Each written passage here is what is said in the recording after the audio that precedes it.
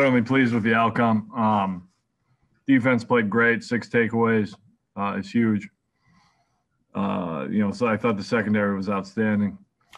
To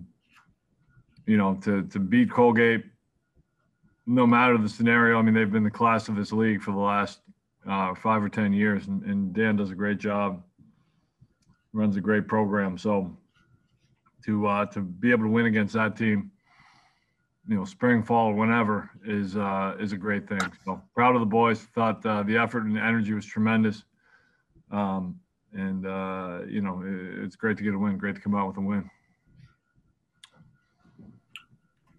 Coach, as you mentioned in your opener, I mean, defense played such a huge role in today's game. I mean, how does it make you feel on the field as a coach and for the players on offense as well, to kind of give you guys that cushion and allow you to kind of, experiment more on offense in the spring season? Yeah, I mean, it's big.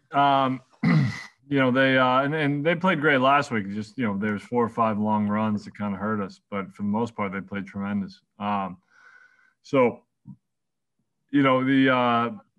It's a huge thing to be able to put together kind of a team win, where it wasn't our best day on offense, but we played adequately well.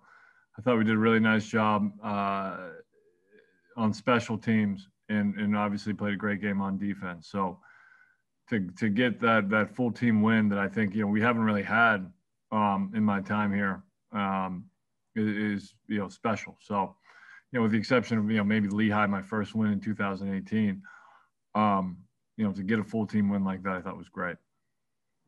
And moving on to offense, talking about Tim Demarat, he had 2 rushing touchdowns today. Mm-hmm. What can you say about his versatility so far this season? He's doing a really good job with his legs, and I think especially last week and this week, he made quick decisions, got rid of the ball.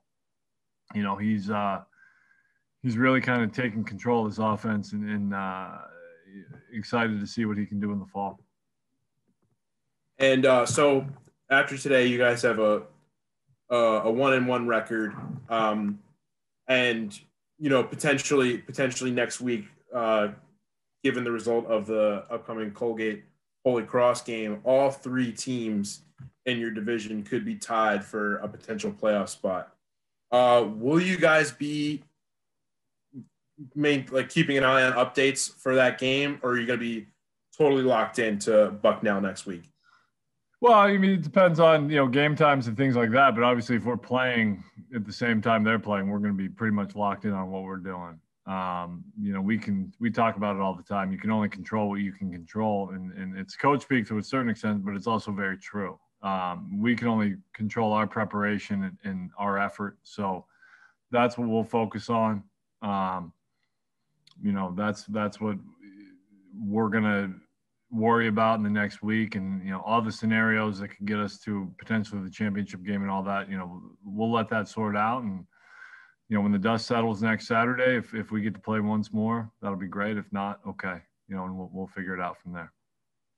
And looking ahead to Bucknell, what about Bucknell are you going to be preparing your team for the most? Well, they've a couple of really good wide receivers. I think they run the ball well. Brandon and I don't have the roster in front of me, but number 1, I think, is a really good wide receiver. I think they do a really nice job on offense, playing to their strengths, and I think they have a fantastic defense. The front 6 really plays hard, and their secondary is aggressive, and they picked 6 against us last year. So I think they're a really well coached team. They're big and strong. And it's going to be, they're going to give us a tough game. And finally, can you give an update on Hamza at all? Hamza's okay. Yeah, a little bit of a hamstring. So, he's a kid who's unbelievably proactive about getting treatment and all that stuff. So we'll see how he does, but he'll be a day-to-day deal. Excellent. Thanks, Coach. Sure thing.